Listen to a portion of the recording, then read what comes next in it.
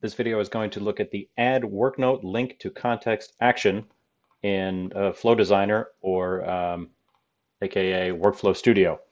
So this feature has been around since at least San Diego, it looks like, because if we go back to the release version here in the docs, it's still available.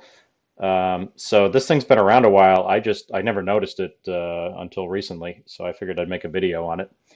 Um, what does it do? You can add a work note if I'm in an incident here and I had a flow created, and it will add a work note, flow execution started, to the flow that started, right? So that would be useful for like catalog items or those kinds of things, incidents as well. Basically any task that you have flows behind and you want to put that in the work notes that this flow started. So previously this was done manually. I used to do this manually.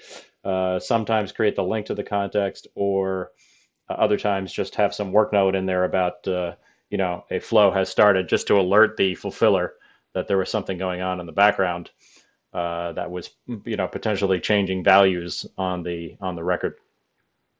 So let's take a look at this in, well, what is now Workflow Studio, previously known as Flow Designer. So I'm in a Washington, D.C. PDI, and I have a new flow here, test flow for incidents. My trigger is just an incident is created or updated. And so my action, it's in ServiceNow Core, and it's add worknote link to context. And then we'll just drag over the trigger record into here. So the journal field is the work notes and additional comments. So you can put something else in here, flow has, flow execution might, that might scare some non-IT people. So how about just flow has started? And we'll do that. We'll do none, and we'll activate this thing.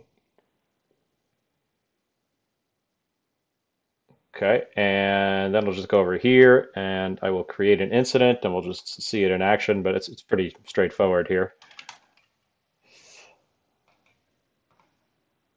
We'll save that and then boom, so the flow starts and the thing comes in here. So it's going to take me here. I don't think I have reporting turned on. Yeah, so I get this error because I don't have reporting turned on, but if you turned on reporting, you'd then be able to see the execution of the flow in the context, in the operational view.